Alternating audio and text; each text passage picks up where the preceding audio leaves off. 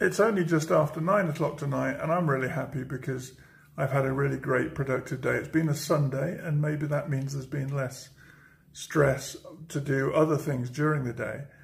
My first writing block in the morning was just over 2 hours, and then this afternoon I had one block of about 3.5 hours in total, split into a couple of sessions before and after lunch, and it's gone really well.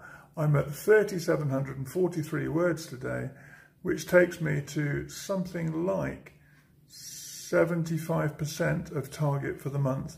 I'm just a little bit under 45,000 words, but I've made the most amazing progress on 2 chapters, and I'm immensely happy with that.